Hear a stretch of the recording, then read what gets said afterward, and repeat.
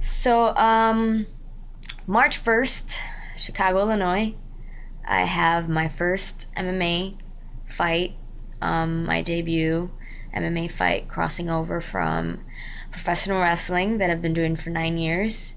And quite frankly, everyone around me is a lot more nervous than I am. I really don't know why. I guess it's natural, but I'm not nervous. I am motivated to be prepared, obviously. But see, the thing is that it's something that's very simple.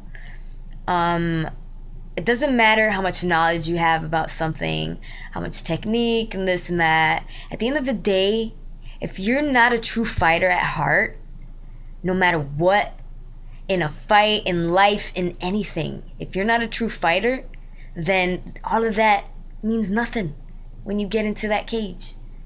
And trust me when I tell you that I am a fighter.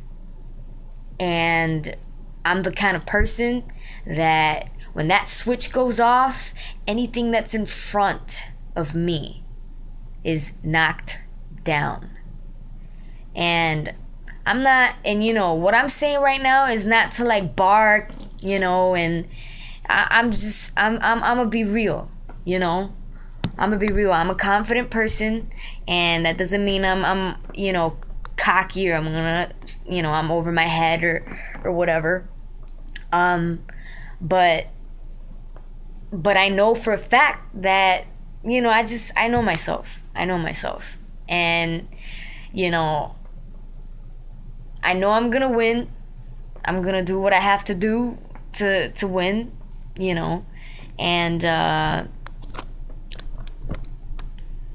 I'm doing my best to be as prepared as possible for this fight. And like I said, Cicero Stadium, Chicago, Illinois, March 1st, Fight Card Entertainment. I don't know who the hell my opponent is yet, but like I said, it really doesn't matter, because whoever steps into that cage on March 1st, trust me, I know for a fact that it's going to be like any other obstacle in my life that I have shot down against all odds. And especially too, because I know when that switch, that famous beast mode switch goes off, it's like a damn hurricane that takes everything in its path. And like I said, I'm not trying to bark. I'm just saying, and I want to come into this respectfully and humbly. Crossing over to the MMA and everything, I respect, everything related to MMA. And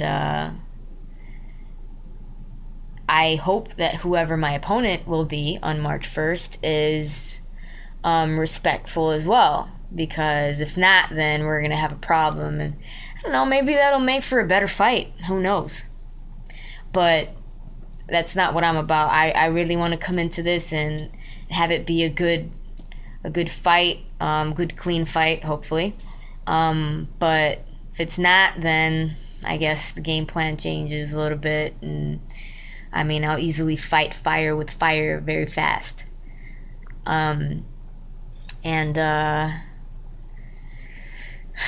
training here in Tampa right now. I'm doing my best to train, like I said, and be as prepared as possible for March 1st. So I know I'll be counting on a lot of support from my fans and my family and friends, like whether they're there physically or not, and whether they order iPay-per-view if they can, or if it's possible or whatnot. I know I'll be counting with that support, and that's always appreciated, always. And can't wait. I can't wait to show people what it's like when that switch goes off, when that beast is provoked. I just can't wait. I'm actually I'm excited. I mean, I want to be focused and I want to be prepared, but I'm excited because I really want to show people. I really want to show people the beast. I want I want to unleash the beast, and hopefully that's what's gonna happen March 1st. So that's all I have to say for now, but I'm sure I'll be saying some stuff again. So good night.